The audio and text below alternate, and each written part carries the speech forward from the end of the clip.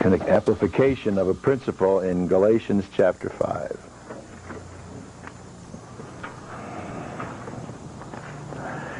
Where we are studying the trends of the old sin nature.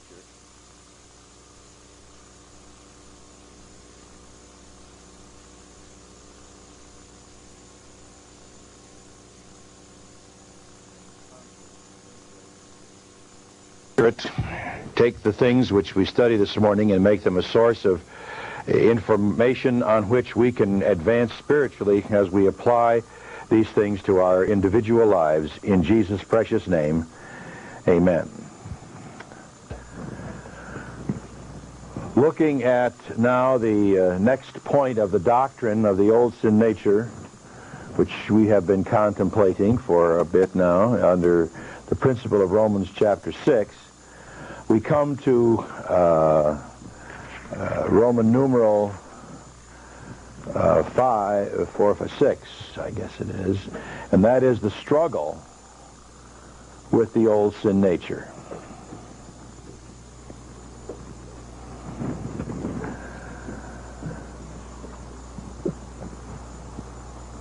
And under the principle of the struggle with the old sin nature, we're going to take some time to look at Galatians chapter 5. Galatians chapter 5 is one of the most fascinating and thrilling passages in the Word of God. And the book of Galatians was the first of the apostles' letters, the first written, the earliest of his epistles. And it demonstrates what it means to be free, first of all, from the penalty of sin, as we have already discussed, that the work of the Lord Jesus Christ on the cross, first of all, gives us freedom from the penalty of sin. There is therefore now no condemnation to those who are in Christ Jesus. For Jesus Christ died for our sin. But we also realized from Romans chapter 6 verse 10 that Christ died unto the old sin nature, which delivers us from the power of the old sin nature, whereby we are given the ability to glorify God in time. Eventually, we will be delivered from the very presence of sin. Now, in the book of Galatians, he begins by the principle that we are saved by grace.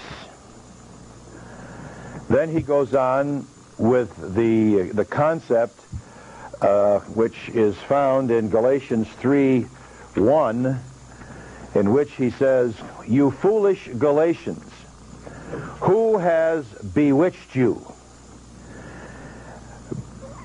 Before your very eyes, Jesus Christ was clearly portrayed as crucified." Finished work of Christ.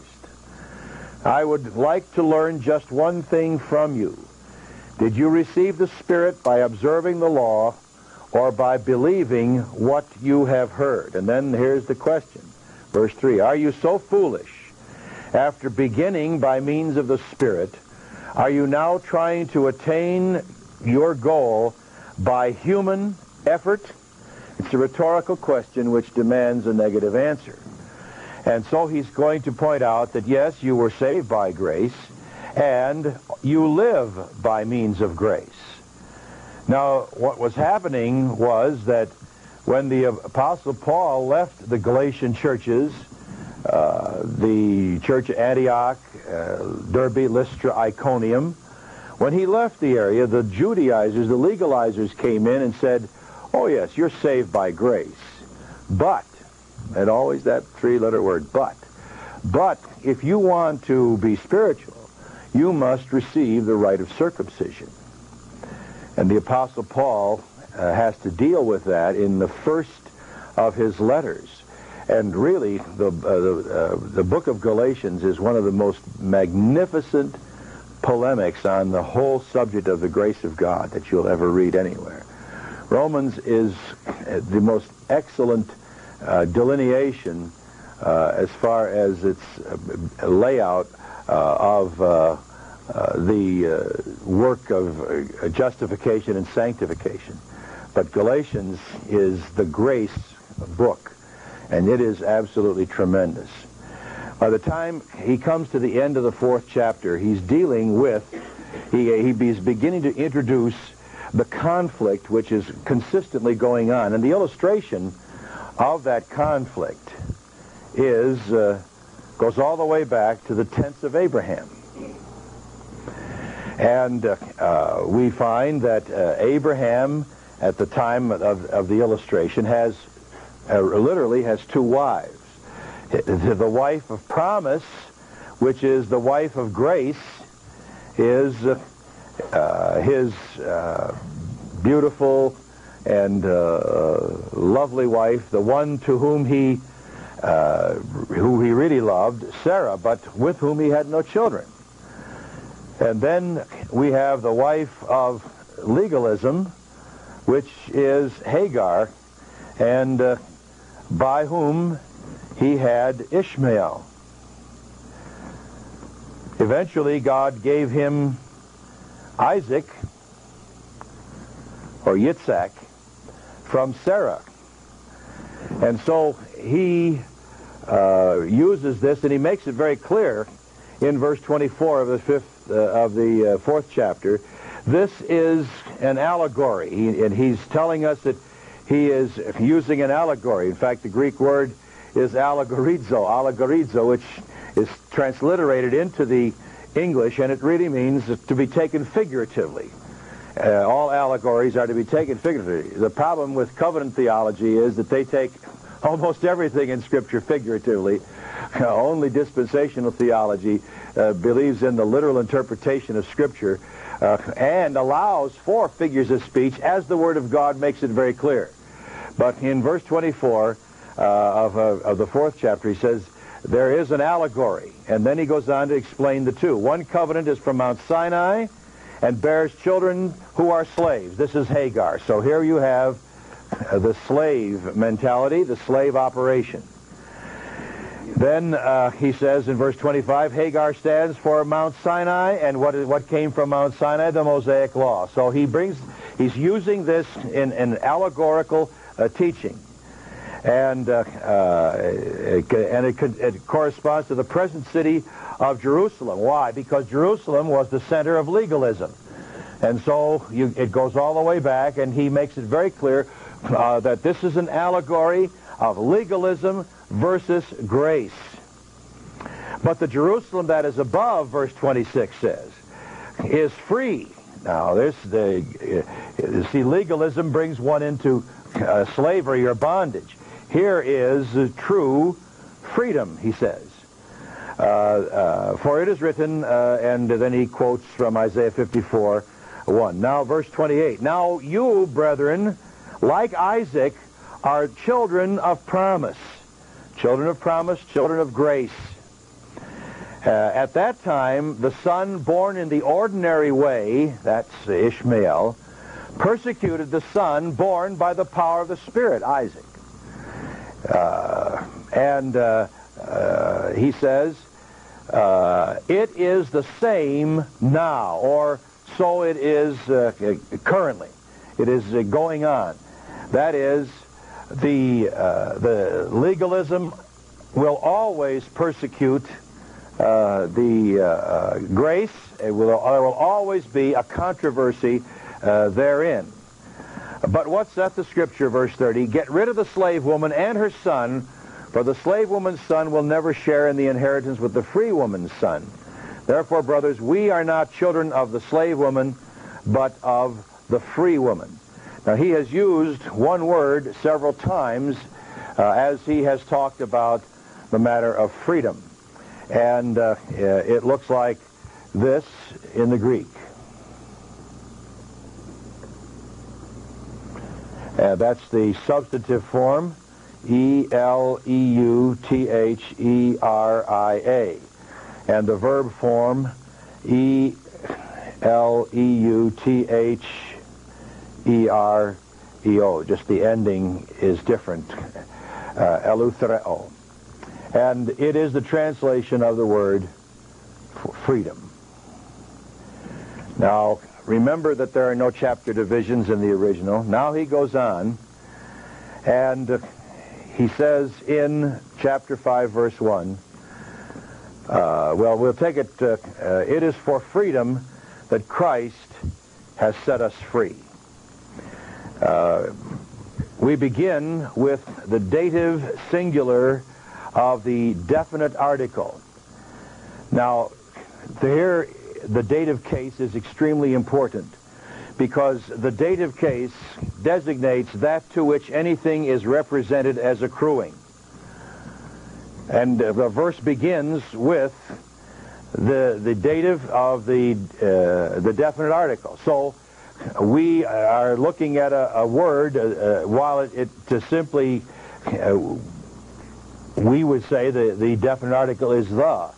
But in the Greek, the case makes it say some different things depending on how it is used. In the dative case, it says, would be, say, for the purpose of, or this is the object, for the objective. It indicates that to which anything is represented as accruing. And then we have the first usage of the word eleutheria. So he is indicating for the objective or for the purpose of freedom. And then we have the intensive personal pronoun humes, which looks like this, H-U-M-E-I-S, in the accusative plural, and it refers to believers of any dispensation. And so he begins by saying, for the purpose of freedom, we have, then we have to go to the next time the verb is used. Eleutheria is used as a verb form, and it is the aorist active indicative. The aorist active indicative. This is a gnomic aorist tense for that which is axiomatic, and we call it a once-and-for-all aorist. Again, remember, the aorist tense does not indicate time except in the indicative mood. And in the indicative mood, it is has a time reference to it. And he is saying here that we have once and for all. And then the active voice, the subject produces the action of the verb. The subject here is Christ. It's the word that appears between what we've already looked at and the verb form, Christos. And he is the one who makes possible our fantastic freedom. And he produces the action of the verb. He once and for all freed us. And the indicative mood is declarative for a statement of dogmatic, emphatic fact that cannot be changed. For the purpose of freedom, Christ has freed us, or set us free, would be the best translation.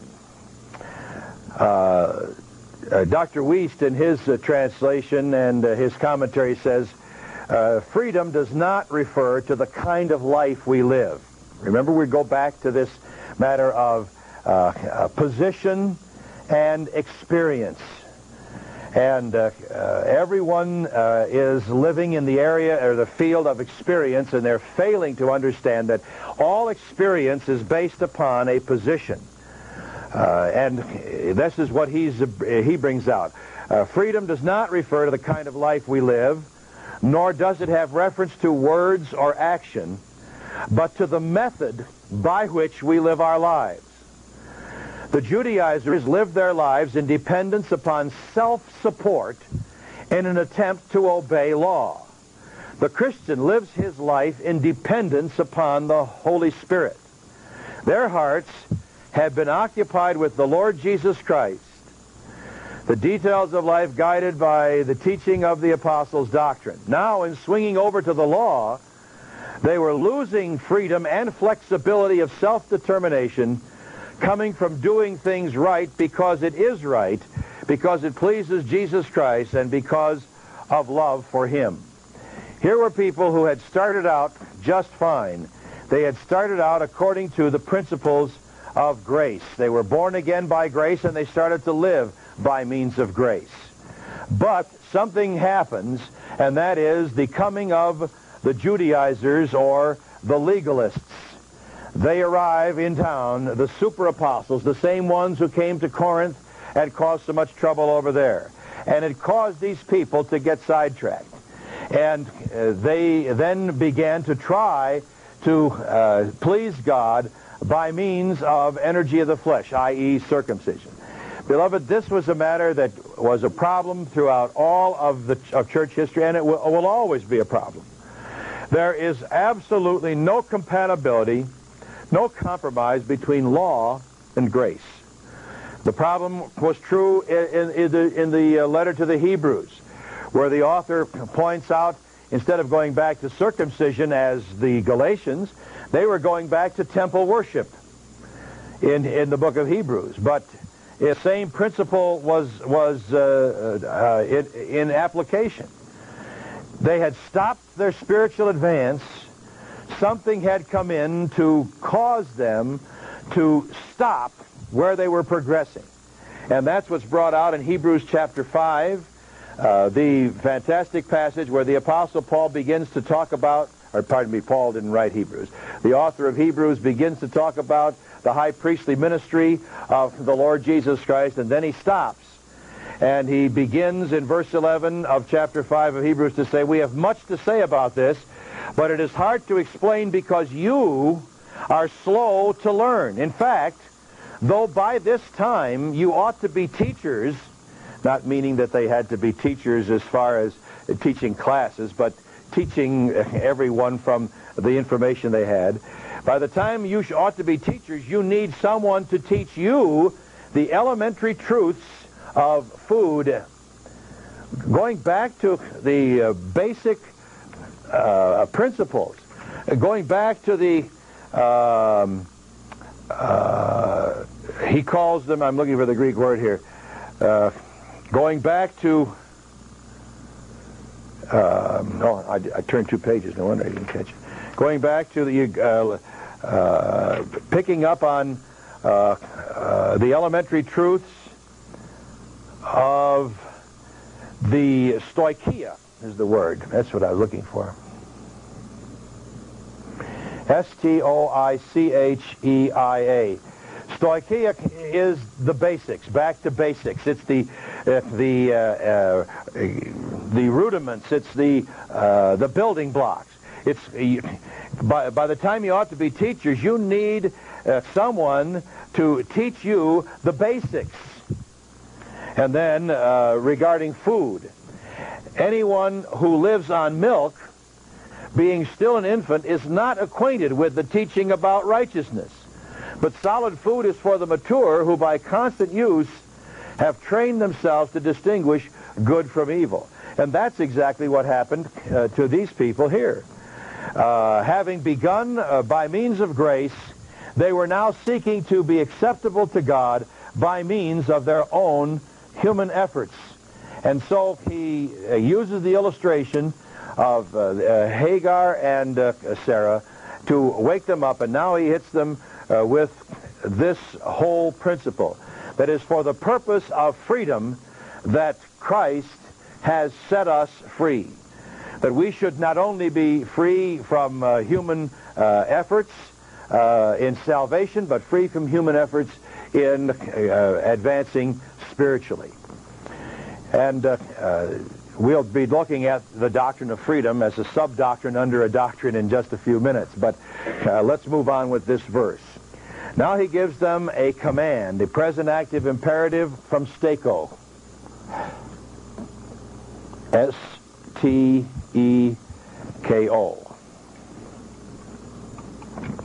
Steko. In the present active imperative form. Now, steko means to stand, to take a stand, to hold your ground.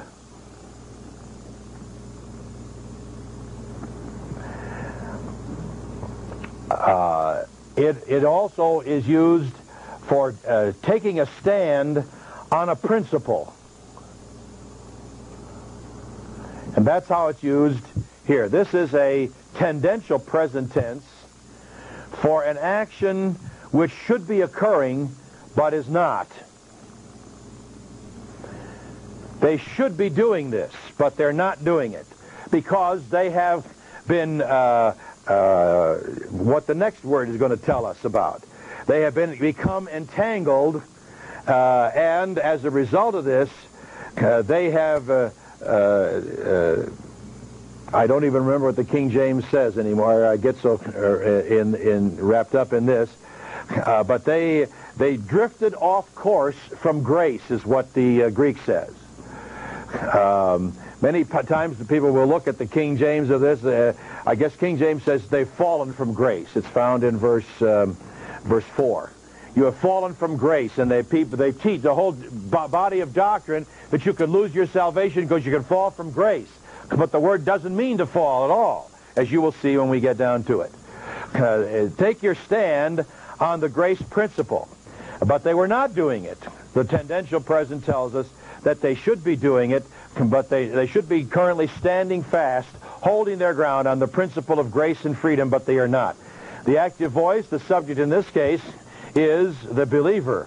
The Lord Jesus Christ produced the action of the giving us freedom, but the believer must produce the action of standing fast on the principle of grace. And the imperative mood is a command from God, which has all the weight of any other command.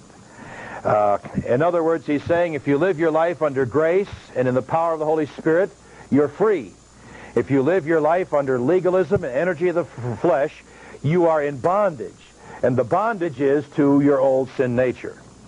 And so keep on taking a permanent stand, therefore, for the once and for all freedom, which is the purpose of which Christ set us once and for all free. That's the paraphrase this verse. I'll give it to you again. Keep on taking a permanent stand, therefore, for the once and for all freedom, which is the purpose for which Christ once and for all set us free. That's what the command is all about. And then we have the negative side of this. The negative is may, M-E, which is the subjective negative, plus an echo, E-N-E-C-H-O.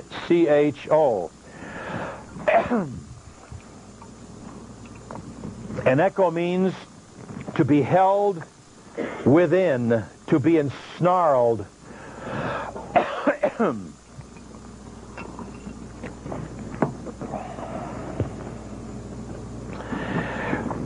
It is used of those who are held physically in a net, or those who are held ethically by a law or dogma or an emotion in which there is restriction which is placed upon one's freedom of movement, so that they are not only ensnared, but they are unable to. That's included in this meaning of this word and its usage. I beg your pardon. Unable to free oneself.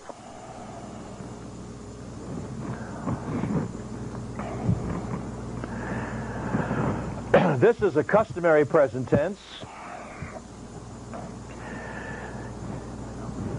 plus the negative, which tells you this: stop. Stop. And well, the passive voice is next, and that tells us that they receive the action of the verb. Stop becoming entangled would be the way to translate it. See, they receive the action of the verb. Imperative mood, a command to receive is stop being entangled. Now, please note something. We can stand fast, but we can do nothing to untangle ourselves from the bondage. The way we get out of the bondage is by going positive toward the freedom that automatically frees us from the entanglement. So he says, for the purpose of freedom, take your stand. Take your stand on the freedom that Christ has given to us to set us free. And keep taking a stand on the principle of grace and freedom. And stop receiving entanglement, or stop being entangled. And then he tells us with the zuge, Z-U-G-E.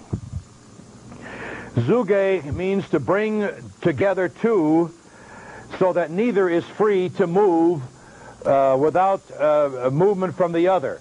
It was used of the yoke that was constructed to hook two oxen who would pull together on a plow, or two asses.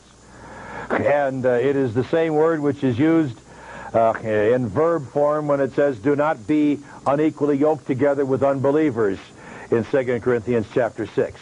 It simply means to bring two together so that neither is free to move without the other. And so here we have the concept of grace and law, or divine power, omnipotence, and human effort. You see? All right, so here is the yoke. And then we have the yoke of bondage. And the word for bondage is this word, D-O-U-L-O-S, doulos. And doulos is the word for slavery. It's the word to become a slave. And it is the yoke of slavery. But there's also an interesting Greek construction here in which there is no definite article.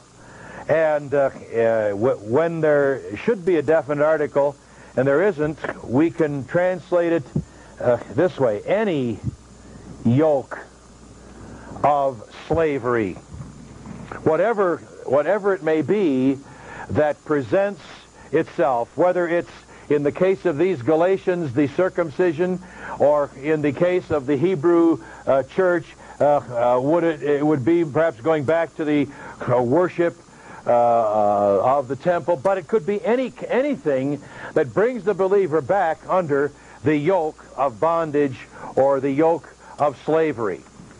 The believer has to be ever on the alert for the danger of being entangled again in some kind of legalistic operation, in which basically the opposite of grace is man, by man's efforts, seeking the approbation of God, seeking to please God, seeking to impress God, seeking to cause God to do things for you on the basis of who and what you are or what you have done, or seeking to advance in the Christian way of life because of what you grit your teeth and accomplish by means of energy of the flesh. Now, he is going to talk about the futility of spirituality by works, beginning in verse 2. And he begins by saying, behold. That's the way King James begins it. It is actually the imperfect of Idon, which looks like this, and it comes out Ide, and it is Idon means to see. See, so it is but in the imperative it becomes a vocative. Now you'll notice that New International translated "mark my words," and that's translating it as an idiom. But the Apostle Paul wants you to see something. And we could say, get this straight. That might be the way we would use it in our idiom. Now get this straight.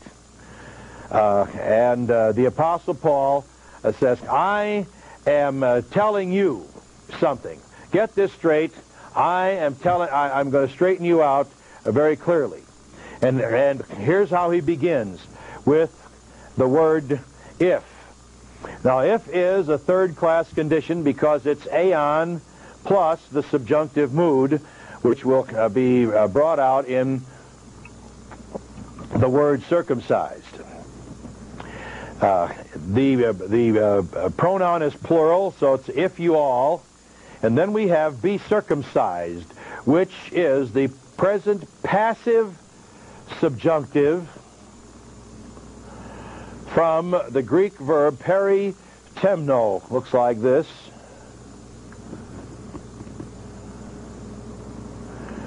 Peritemno. Peritemno.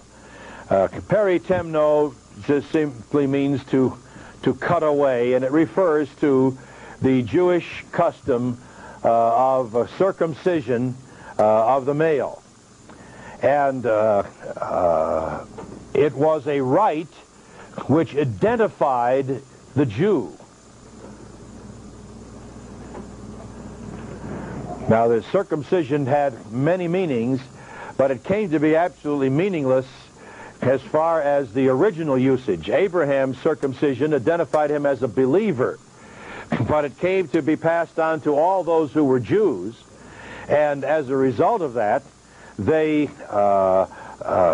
whether believer or unbeliever, they accepted the circumcision. That's why the passive voice is used, for the boy on the 8th day after his birth would receive circumcision. It has since been proven by the medical profession that it is something that the Jews knew long ago, though they didn't know why. God gave it to them way back when, and it is really a beautiful symbol, but it was also excellent for health-wise. Anyway, it was an identification as a Jew, and so what they were really saying is, now you are a Christian, but Christianity is just really a sect of Judaism, so you have to also identify yourself with Judaism, and so you need to be circumcised. And we'll see later on, Paul says, if you're going to be circumcised, then go all the way, become emasculated, but that's not the issue at this point. This is a descriptive word for an action which is currently taking place. They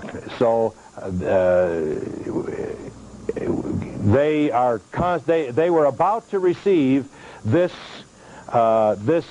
circumcision, this passive voice again. They will receive something, but it's not grace in this case. It is a rite. It is a ritual which is absolutely unnecessary as far as the believer is concerned. And it is the subjunctive mood which tells us that it hasn't yet taken place for the most part, although maybe with some it has. The point is, you don't have to be circumcised. It is going to be a volitional move. So he says, if, maybe you will and maybe you will not, receive circumcision, or you all as the plural. If you all receive circumcision. Look, I'm telling you something, Paul says, and it's very important. If you all receive circumcision, Christ shall profit you nothing. The word for profit is the word ophaleo. Looks like this.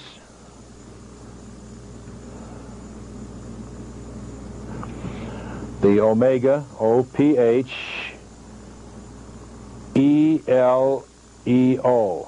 Ophaleo. Ophaleo means to be aided, to be benefited, to be helped.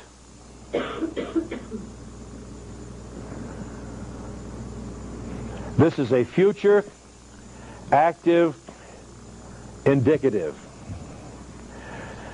The future tense is the tense of certainty. Of course, in this case, we have O-U-D-E-N, which is the negative. It negates it. and translated nothing. But the future indicative plus the negative tells us that it will never, there is never a time when this will be of benefit to you,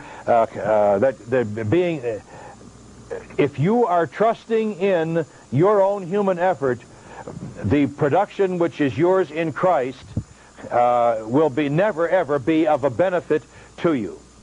If you submit yourself to the rite of circumcision, you are placing yourself under the Mosaic law, and thus you are depriving yourself of the ministry of God the Holy Spirit, which God has promised to those who are united with Jesus Christ in his death, retroactive positional truth, and in his resurrection, which is current positional truth.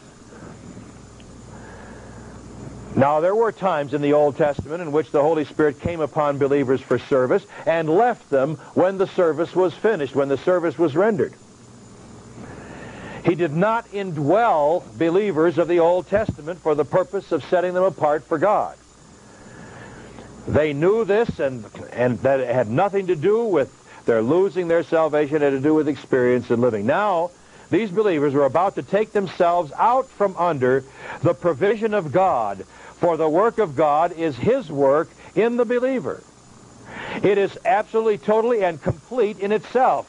When you do something like placing yourself under the Mosaic law, then you neutralize the work of Jesus Christ in you, and you render that work impossible.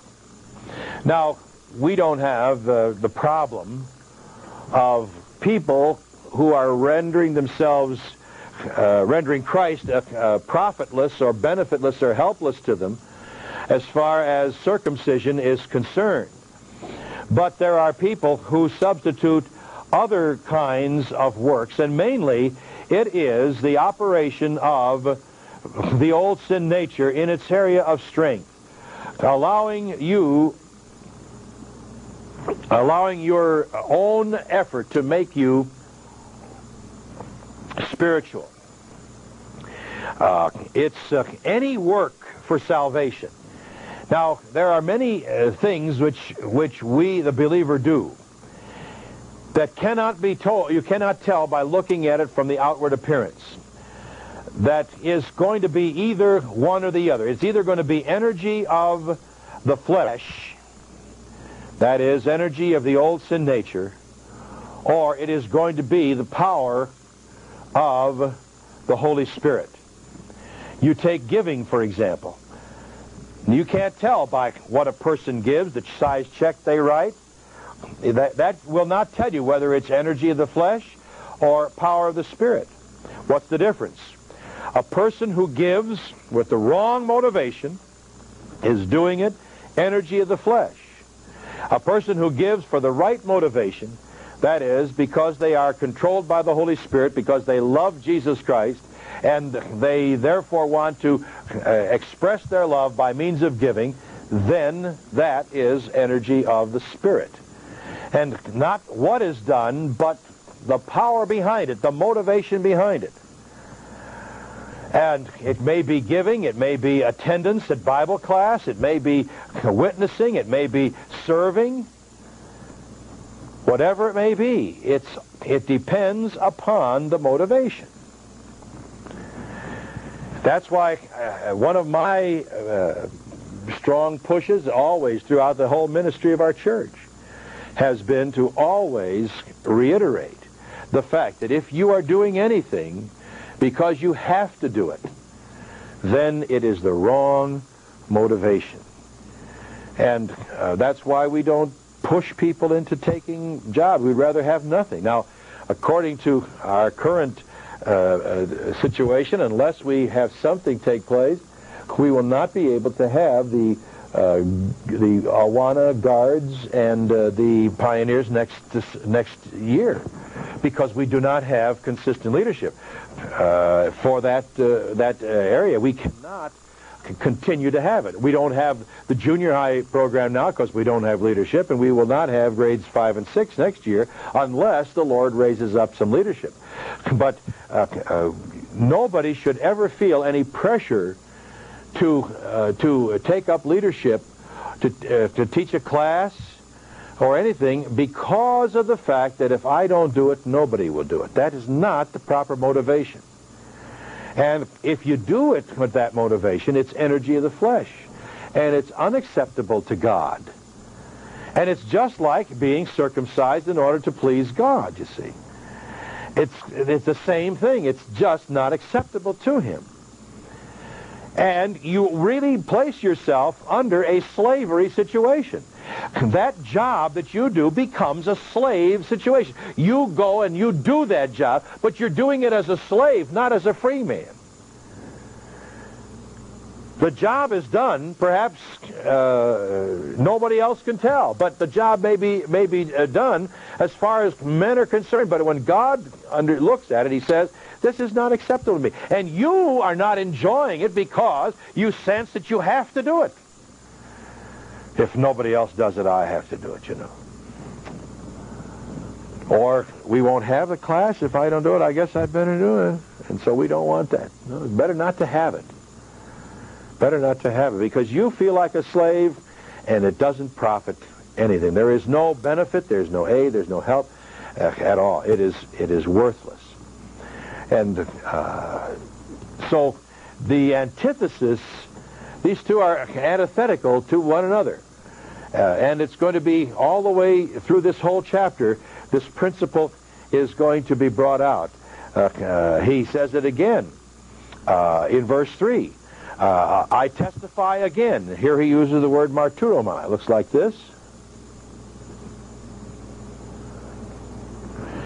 M-A-R-T-U-R-O-M-A-I. Marturomai, without an objective accusative, as it is here, means to protest. And this is a dramatic present tense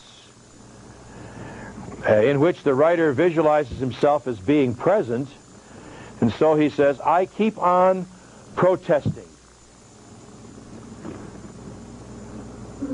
I keep on protesting. The middle voice, and the middle voice is reflexive. I myself do it. And the indicative is declarative again. I keep on protesting. Paul is strong on this. And here is what he protests. Every man who is circumcised. Now, it doesn't take place for women, but everyone who is circumcised. This is a present passive participle. Same word that we have already seen, peritemno. Everyone who receives passive voice, and again the potential present, everyone who receives circumcision,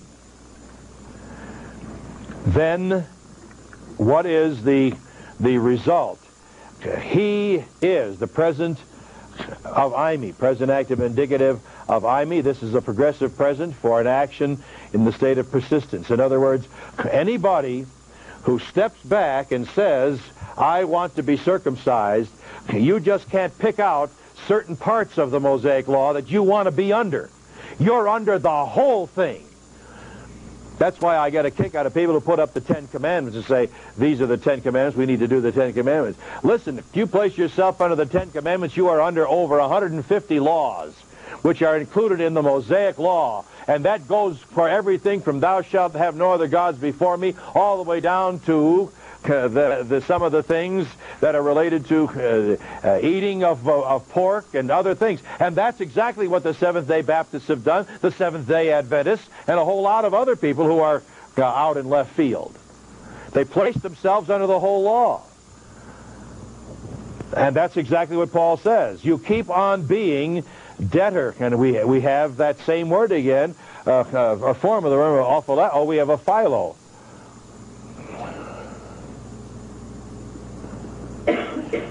P-H-E-I-L-O, which means, in the verb form, to incur a debt. or to owe something. You owe something.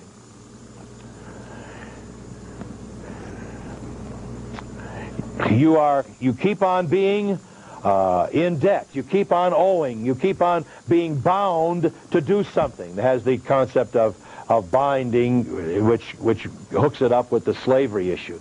You keep on being in bondage to poieo, P-O-I-E-O, which is to do, to perform, the aorist active infinitive form, and the aorist tense is culminative aorist, meaning that in every point of time you are obligated or bound to keep or to do the whole law. I think the most beautiful illustration is this. Suppose you are standing out in front of a large glass window, and you take a big rock and heave it at one corner of the plate glass window. What happens to the plate glass window? You don't just hit one corner of it, the whole thing shatters.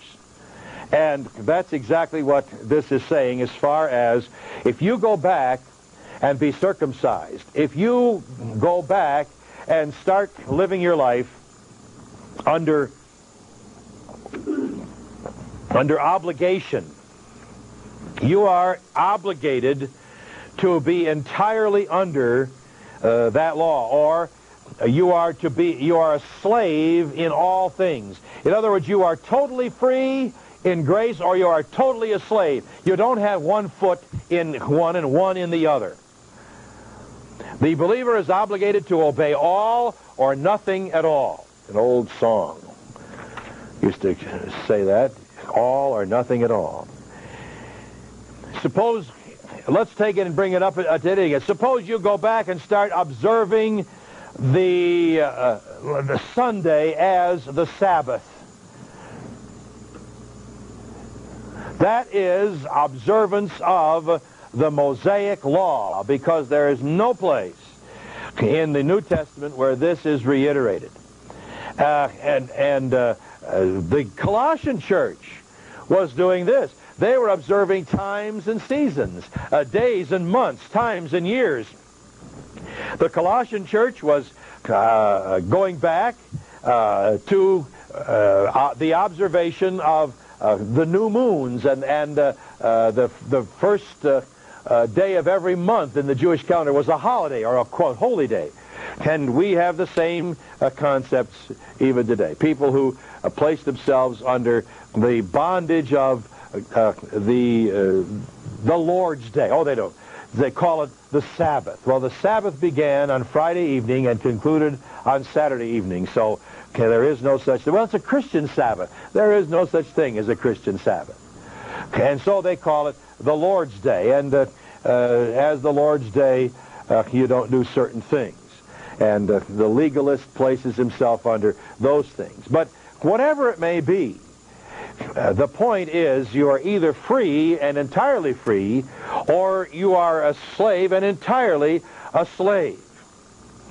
And then he adds this magnificent statement in verse 4, Christ is become of none effect whosoever is justified by the works of the law, he is fallen from grace.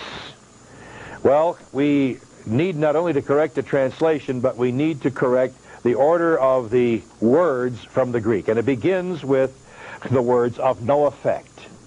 And there's a word that we will become acquainted with again when we come to Romans 6:4. It looks like this in the Greek. K-A-T-A-R-G-E-O. Kat argeo. Kat argeo means to be rendered ineffective.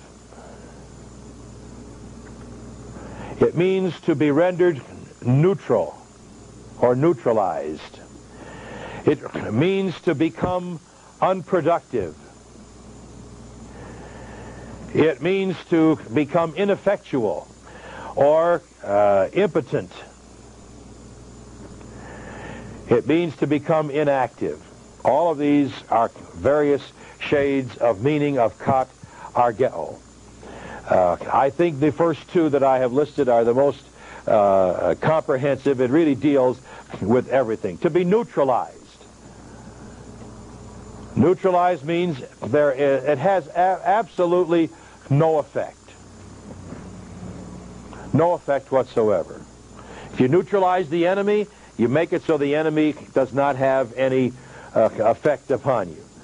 You neutralize acid, the acid no longer does what the acid is intended to do. I guess when ladies, I've read this or I've seen it, ladies use color on their hair. I wonder what would happen if you didn't neutralize the color after X number of minutes that it's on there.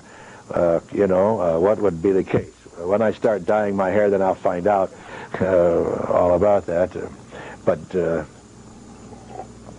idea is to render inoperative. I used the illustration the other evening of taking and moisture getting inside of the distributor cap. It renders it absolutely neutral. And that's what he is saying here. Of no effect or neutralized. This is an aorist passive indicative. Again, aorist indicative goes back to tell us that in the point of time that you place yourself under some kind of legalism, you make something happen in your life. The passive voice, you receive uselessness. You receive neutralization. You receive it because it comes as an automatic result. And therefore, here's the point. Anything that you do for Jesus Christ from the moment of time you become a slave is absolutely worthless and wasted. It is absolutely as if it didn't occur at all.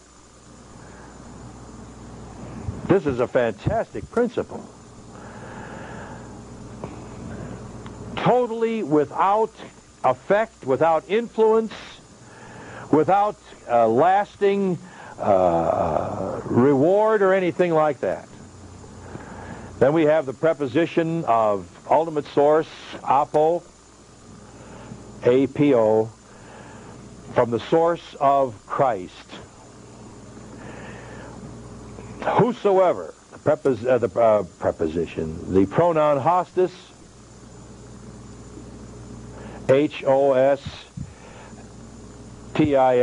the nominative plural, believers involved in this turning away from their freedom to some kind of legalism.